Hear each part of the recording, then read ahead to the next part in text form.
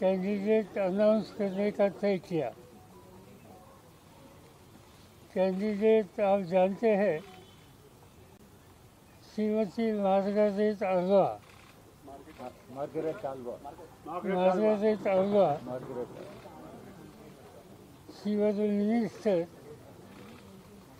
in government of India. She was a Rajya Sabha member for many years. Governor.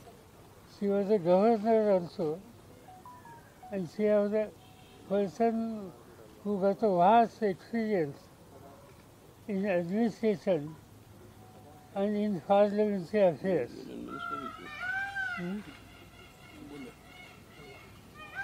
And that's why we discussed few names, and ultimately we unanimously approved the name of the Srimati Margaret Alva. The parties who are going to support this candidature: Congress,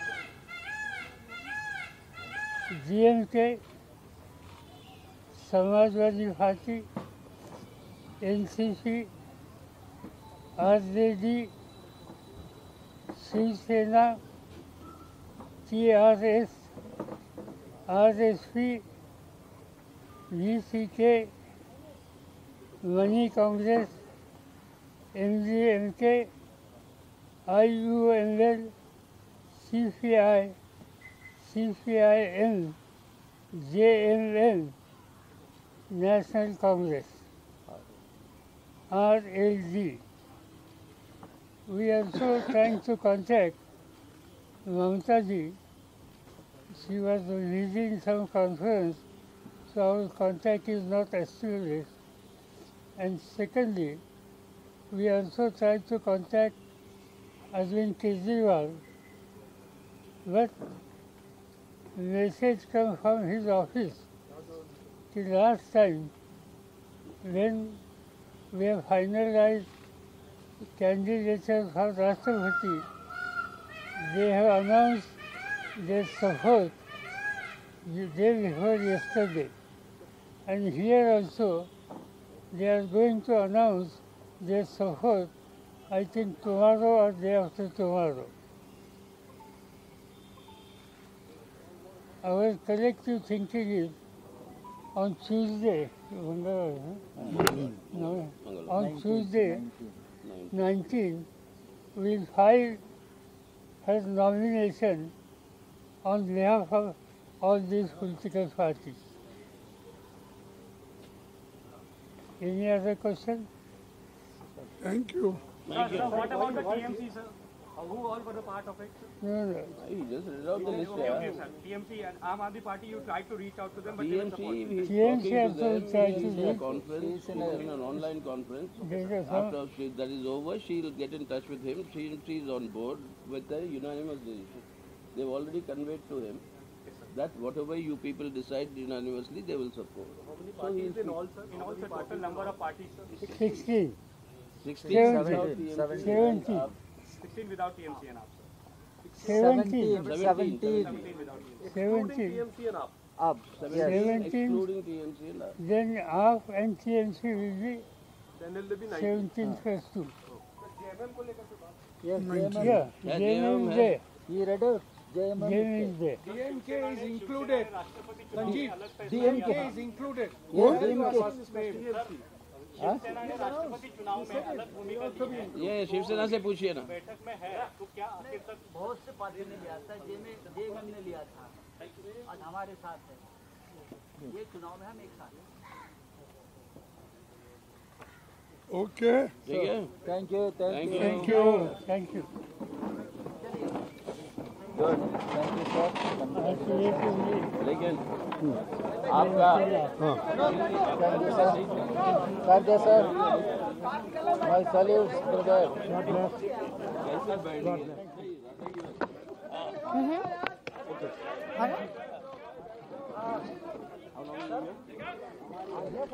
We'll call you. Thank you. All right, now we're joined by Pallavi Ghosh, a senior editor, for more context on this. The opposition party PC just concluded, that was Sharad Pawar there announcing the opposition candidate for the vice presidential elections, and that is Margaret Alva, a very decorated Indian politician. And I'm joined by Pallavi to give us more context. Very good evening to you, Pallavi. What do we know about Margaret Alva? She's been one of the senior most leaders of the Congress party, extremely close to the Gandhis at one point of time. She comes from Karnataka. She's been a minister, also a CWC member, with a lot of administrative experience. But what is really very interesting is that she's been a governor of Rajasthan, and Jagdeep Dhankar is also from Rajasthan.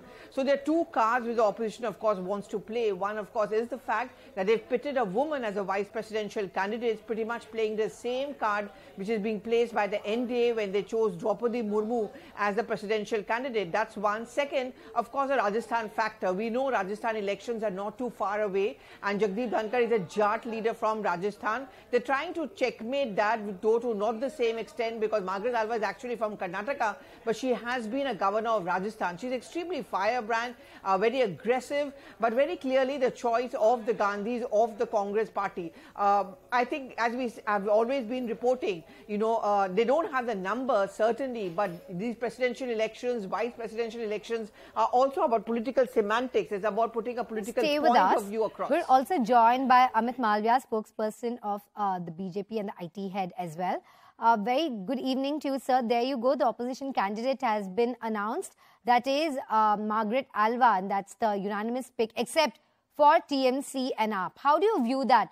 The fact that the TMC and AAP haven't, supported this choice yet. Sharad Pawar says he's unable to contact them so far. But, they have been some conspicuous omissions for the support. Well, it's good to see that the opposition has named a candidate. It is always good to have a contest and win it eventually. But this is, again, not a united opposition. Just like in the presidential nominee, there were some opposition parties that broke ranks and have supported the NDA candidate. Similarly, you have the TMC and the Aam Aadmi Party, which is not part of this name that has been proposed by the opposition. So clearly, much left to desire as far as the opposition is concerned, but the NDA has the requisite number to see their nominee through, and we are quite confident that Mr. Jagdeep Dhankar will be the next Vice President of India. Well, yes, indeed. You do have the numbers. Interesting that you picked Jagdeep Dhankar. You are, of course, opposition saying that you did that pick because Rajasthan elections are coming up. He's a Jat, about 41 seats. The Jats have about 41 seats in the House in Rajasthan. And also interesting that they've also gone ahead and picked Margaret Alva, who has been the governor of Rajasthan as well. Do you think this was because you picked somebody from the region that the opposition has decided to play that move as well?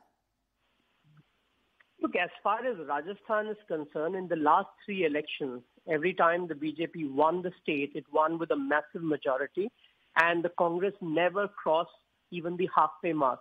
They had to come together with independents to form government.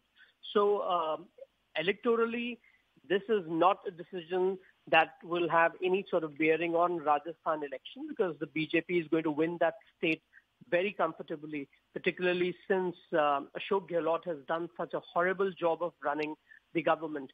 But Mr. Jagdeep Dhankar brings with him great administrative, legal and constitutional experience as a member of parliament, as a minister, and then as governor. So clearly his standing, his experience will all be very handy as the chairperson of the Rajya Sabha. Not to forget that he comes from an agrarian background, from Rajasthan, is an accomplished lawyer, represents the influential, perhaps even dominant Jat community in parts of Rajasthan and Haryana. So all those aspects do help to bolster up his credentials, but he is the right man for the job for various other reasons of expertise and his legal and constitutional understanding.